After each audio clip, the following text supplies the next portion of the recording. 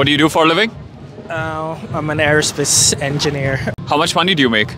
Let's just say around 80 to 120. Okay, so we'll assume 120 in that case. Are you happy with that sort of money? It's good.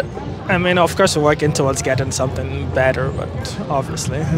Any pro tip you want to give to somebody who wants to become what you are? Just work hard, study, and yeah. How many years of experience did it take you? How many years of experience? Which I mean, like right now, I'm actually new. It's my second month working, so. So every job has a pro and con, and do you think there's any con in your field of what you're doing? Well, it's quite competitive. Okay. So, yeah. And like, for example, in Canada, the industry is not that large, so you're kind of competing with lots